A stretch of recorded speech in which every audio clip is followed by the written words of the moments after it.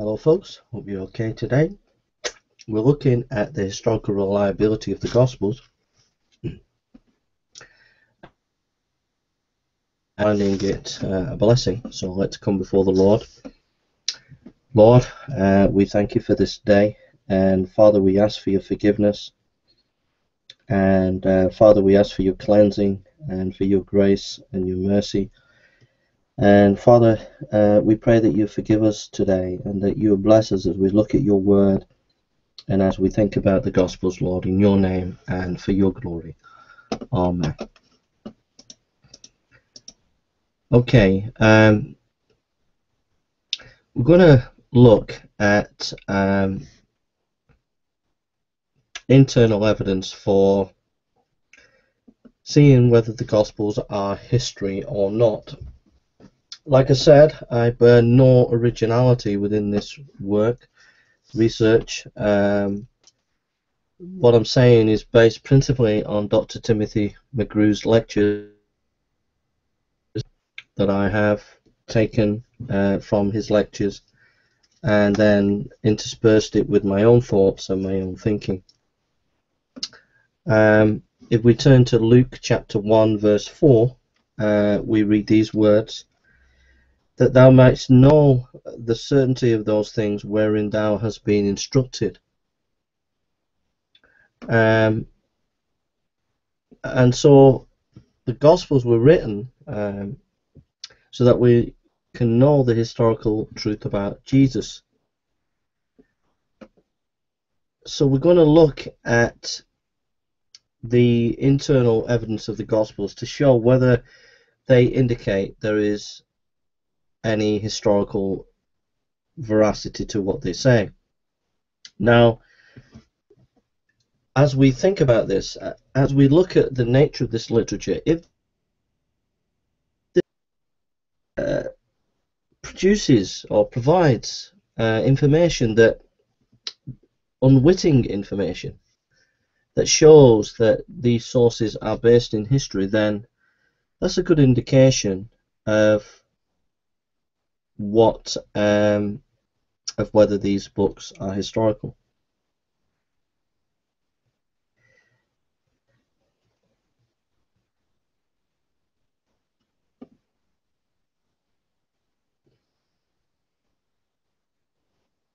Now, there will be generally a charge. There is generally a kind of misunderstanding here by skeptics and even a lot of Christians. And basically, because there are these four Gospels, there is generally the idea that there was just one Gospel, i.e. Mark, and the rest of the Gospels copied from Mark. This is a complete misunderstanding of the four Gospels. It doesn't really understand the nature of the Gospels when these kind of ideas and comments are taken on board by Christians and by skeptics. What we need to do is, if we analyze the Gospel text, we will see an interconnectedness of sources that show that the Gospels are not just been copied from one, but actually they use their own sources as well.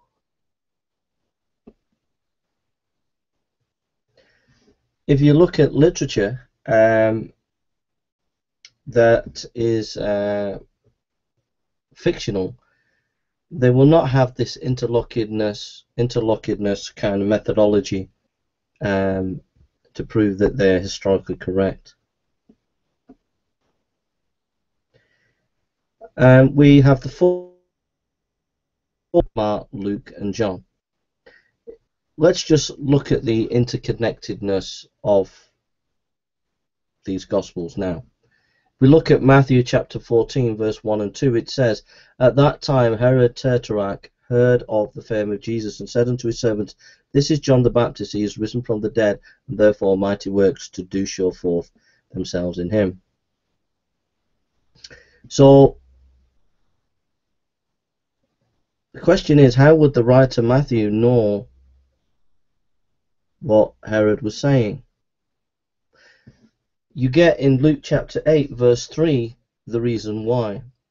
And Joanna, the wife of Chuza, Herod's steward, and Susanna, and many others which ministered unto him of their substance. So Luke explains to us the Matthew passage and gives us a better context. So there we see a connection in Matthew.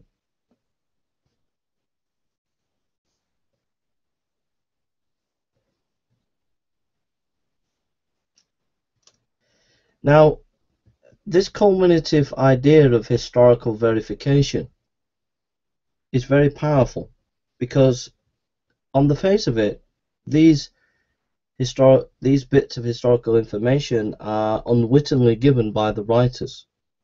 They are not designed, and they're subtle indicators that the Gospels are actually based in history. If we get numerous of these, or a lot of these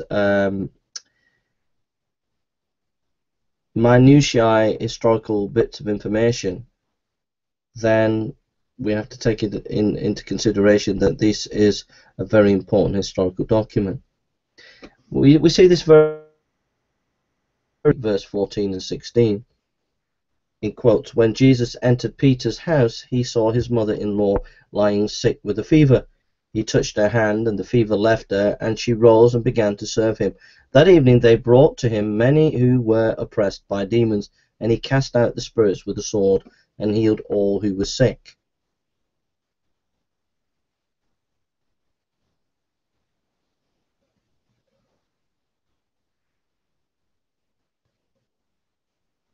Now, you get the context explained in Mark chapter 1, 21, 29 and 32. And they went into Capernaum, and immediately on the Sabbath he entered the synagogue and was teaching, and immediately he left the synagogue and entered the house of Simon and Andrew with James and John. Now Simon's mother-in-law lay ill with a fever, and immediately they told him about her. And he came and took her by the hand and lifted her up, and the fever left her, and she began to serve them that evening at sundown. So in Mark chapter 1, verse 21, 29, 32, what we see is those who wanted to see Jesus kept there until sundown. Why is it? Because you had the Jewish, it would have violated, they didn't want to violate the Sabbath, the prohibition of work. So what we see here is Matthew is explained again by the Gospel of Mark. So we've got Luke showing us information that is needed to understand Matthew. We have Mark giving us information helping us to understand Matthew. Let us look at the transfiguration. Luke chapter 9 verse 28-35. Jesus' face is altered, and his Moses and Elijah appear in glory and speak with him of his departure. A cloud covers them, and a voice comes out of the cloud saying, "This is my beloved Son, hear him." In Luke chapter 9 verse 36 it says, "And they kept silent and told no one in those days anything of what they had seen."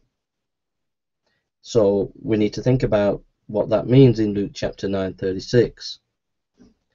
In Mark chapter 9 verse 9 we read, "And as they were coming down the mountain, he charged them not to tell no one what they had seen until the Son of Man had risen from the dead."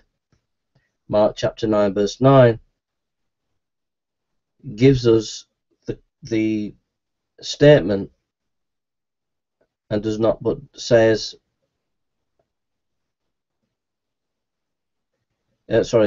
Mark gives us the statement but doesn't indicate whether they obeyed it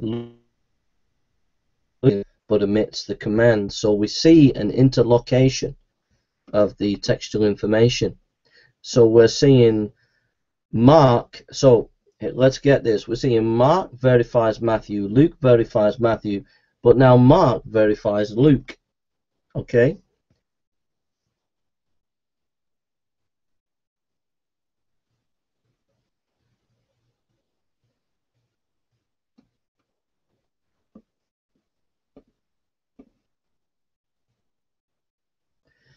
In John chapter 6 verse 5 we read these words, "Lifting up his eyes then, and seeing that a large crowd was coming towards him, Jesus said to Philip, Where are we to buy bread so that these people may eat?"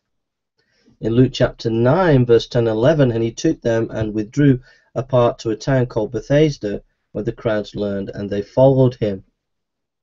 In John chapter 12, he came to Philip, who was from Bethsaida in Galilee. So without the John text, without that context, you would not understand the other passages in the other Gospels of why the Lord asked Philip, because for where should we buy bread? Because Philip was near the area where they were situated.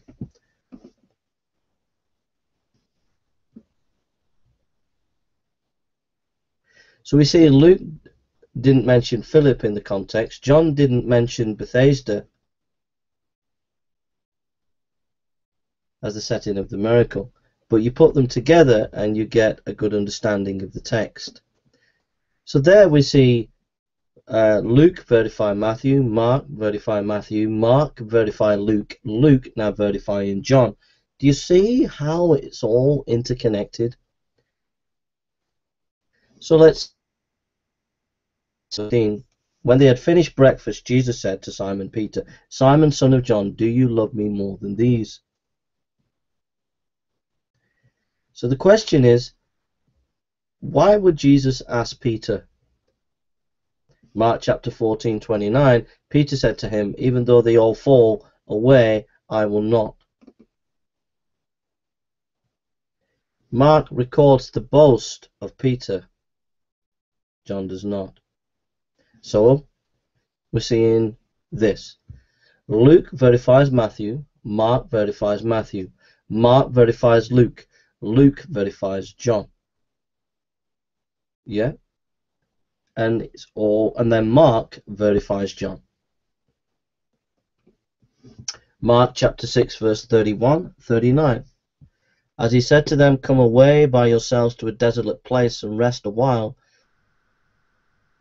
He had no leisure even to eat. Then he commanded them all to sit down in groups on the green grass. Mark 6, 31, 39. About the green grass, if you look at a picture of that area, you will see that it's only at a particular time of the year where the grass appears green. So in John chapter 6 verse 4 it says, now the Passover, the feast of the Jews, was at hand. Now the Passover was at a time, the Passover is the growing season in Palestine. John then gives the crucial information that connects Mark's understanding of the situation. So we have, here we go, Luke verifying Matthew, Mark verifying Matthew, Mark verifying Luke, Luke verifying John, Mark verifying John, John verifying Mark. It's all interconnected. In Luke chapter 23, 2 and 4, we read, and they began to accuse him, saying, we found this man misleading our nation and forbidding us to give tribute to Caesar, and saying that he himself is Christ the King. And Pilate asked him, are you the King of the Jews? And he answered him, you have said so. Luke 23, 2 and 4, then Pilate said to the chief priests and the crowds, I find no guilt in this man. This situation doesn't make sense in Luke 23, 1, 4. We've got the Jews making accusations, Pilate doing the questioning, the Lord admitting the charge, and Pilate says he's innocent.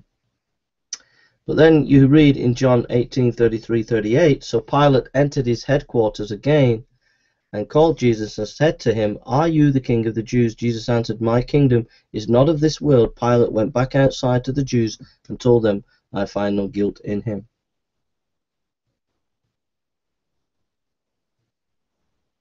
So we see that John's account of Pilate, we see, comes from nowhere. We see that Luke shows the accusation but not all what's said.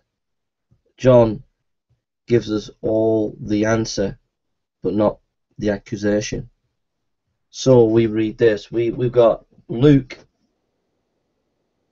points to Matthew, Mark points to Luke, Luke points to John, John points to Luke, Luke points to John, Mark points to John, and John points to Mark. It's all interconnected. So we see all these unwitting historical pieces of information that the writers have written, which kind of beautifully expand and complement each other. Too detailed, too intricate for anyone to have made it up to try and get all this interconnectedness and historical verification. It's quite remarkable.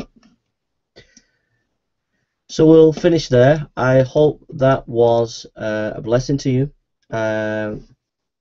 If you want to listen to the full lecture in detail, go to type in the historical reliability of the Gospels, and if you type in Dr. Timothy McGrew, you'll be able to get his lecture notes, and you'll also be able to listen to his lectures. And I've just quoted you the biblical texts from one of his lectures, and so I hope that has been a blessing to you and a help. So basically there's a lot of historical material in the Gospels. There's a lot of interconnectedness going on, and it's not just based on one Gospel and then the others are copied. It's much more complicated, nuanced, and richer than skeptics and even Christians really appreciate, and I hope this has strengthened your faith. Let's close in prayer, and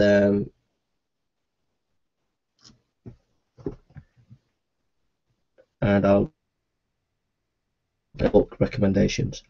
Father God, we thank you for this day. We thank you for your love and grace, and we give you the prayers and the glory. And Father, I pray that you would bless these talks, and I pray that as I share these thoughts that you would bless them, and I pray people would go to study the more detailed notes and thinking of Dr. McGrew. And so Lord, I pray that this will be a blessing to people, a help to people, and an encouragement to them, and that Father, skeptics would be open to the truth. And so Lord, we pray for your blessings and help in Jesus' name.